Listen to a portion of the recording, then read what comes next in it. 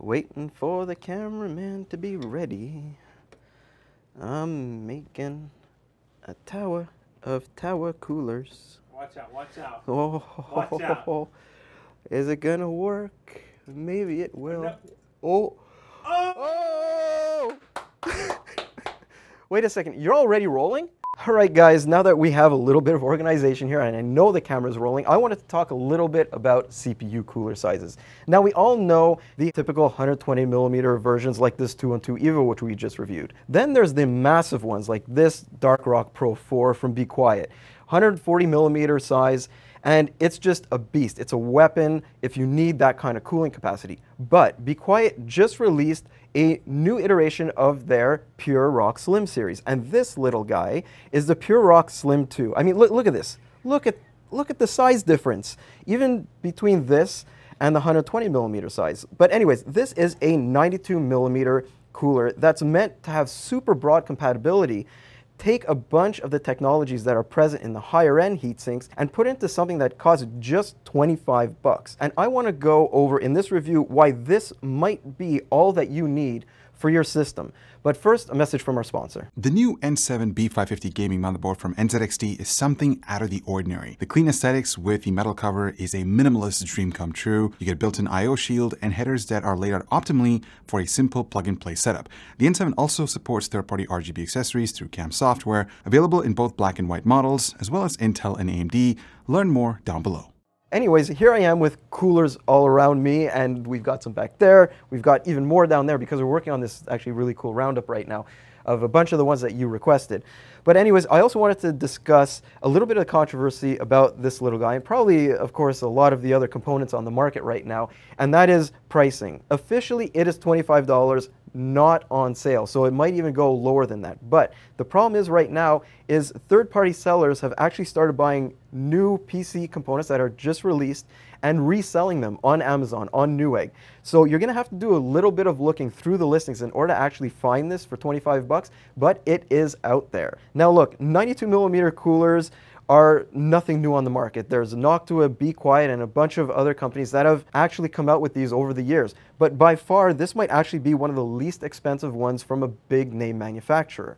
But either way, this thing is freaking tiny. It's only 135mm high, 82mm deep, and 97mm wide. That's a heck of a lot more compact than a typical tower-style heatsink like the Noctua U12S and the 212 EVO I mentioned just a while ago. This is actually perfect in height-restrictive situations where you might actually want a cooler working with the case airflow rather than against it, or if you have a system that doesn't really need an AIO or you don't want to spend the money on one. A perfect example of this is the NR200, which can take a max cooler height of, I think it's like 155mm, which puts even something like the compact Hyper 212 series completely out of contention. But what do you get with the Pure Rock Slim 2? Well, it's a super basic design. There's a dense fin array along with 3 6mm copper heat pipes that flow down into a heat pipe direct touch base. Now, that base had pre-applied thermal compound on it, but unfortunately, well, I didn't realize that. I touched it and we had to wipe it off to make sure all of these shots were done. Now about the fan. So this is pretty much par for the course with almost everything Be Quiet does. And this is their Pure Wings 2 model, and in this case it's operating at 2300 RPMs. Now that might sound like a lot, I know, given the fact that a lot of 120mm coolers are well below that. But in this case, this is actually one of the quietest fans that we've come across, and I guess I'll talk a little bit more about that later. But at the same time, you might be wondering, what are the differences between the Pure Rock 2 Slim and the original Pure Rock Slim? Actually, they aren't that much. So first of all, Be Quiet extended this fin array just a little bit in the back. There's also been a little bit of a change to the base plate, but by far, the biggest change is probably in this fan and in the installation. That installation is now completely revised and it's super easy. So let's get into that. Alright, onto the installation of the Pure Rock Slim 2, and this has got to be one of the easiest ones I've come across. So first of all, the AMD bracket is actually pre-installed. Now props to Be Quiet for actually doing that and acknowledging the fact that AMD systems are selling like super hotcakes. But anyways, I also wanted to talk about the Intel system because it's not quite as good as I would have wanted. What you have to do is you have to take off these AMD brackets with these two screws and then substitute the Intel brackets. And unfortunately, Be Quiet is using that same not tried, trusted, and true Intel pushpin installation system. Now, In all reality, this is a really good system for ease of use, but it's not a great system when it comes to mounting pressure. So anyways, with that out of the way, I wanted to show you how this cooler is actually installed. And that's onto AMD's regular mounting hardware that comes with every single motherboard. All you really have to do is flip the cooler over, and yes, I don't have the pre-installed thermal compound here because we've already done some test installations with it. Then take these little brackets that you see right here and push them down so the ribbed part is basically pointing downwards. Then you just rotate the cooler, clip it into each side, clip it into one side, clip it into the other side, if I can actually see this, and then just finish the installation by pushing down on one side, pushing down on the other. Now, the one thing that you need to take into account here is that this is not a screw down mount, so there is a little bit of movement, but Be Quiet did this in such a way that there's really not much. This is a really well done sort of stock installation. And now about that memory clearance, well, this is a super slim cooler. I mean, there's a reason why it's called what it is.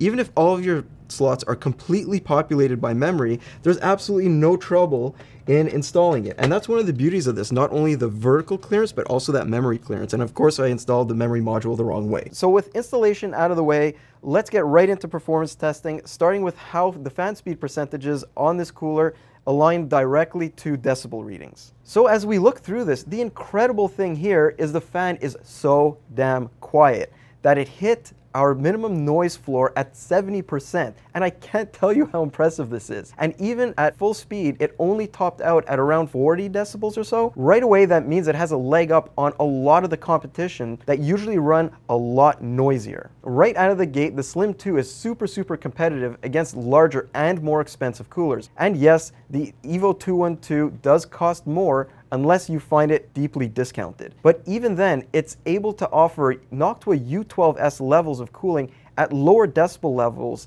than the 212.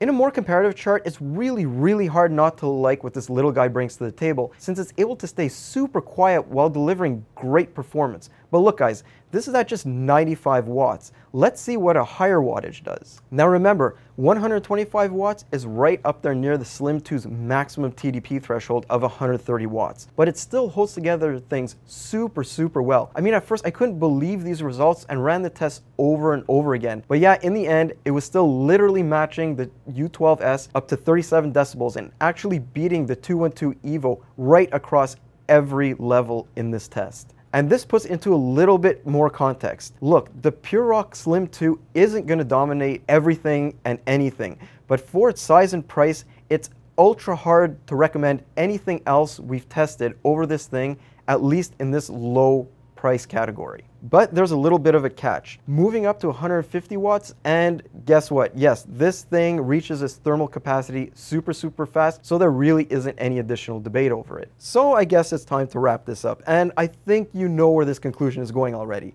So I am super impressed with everything that Be Quiet is offering with this little cooler. Not only is it compact, but it also delivers really good performance, especially against sort of the larger coolers that are out there that might cost a little bit more. It also has really good installation process, as long as you're okay with using the stock installation process for both AMD and Intel, and it has really good noise levels. So I mean, that's almost like the quadfecta, trifecta, or whatever you want to call it, of coolers. But all I'm asking you guys to do is do not judge a book by its cover. Most people don't need a big heatsink like this. It even competes against entry-level coolers that have been around for quite a while and everybody seems to be buying. So I guess that's pretty much it. This to me is that perfect cooler for most people out there. And you know what? That's all we can really ask for at this point in time, especially for 25 bucks. So I'm Mike with Hardware Canucks. I hope you enjoyed this one. I know I did, and I enjoy being surprised by products like this, and I guess I'll see you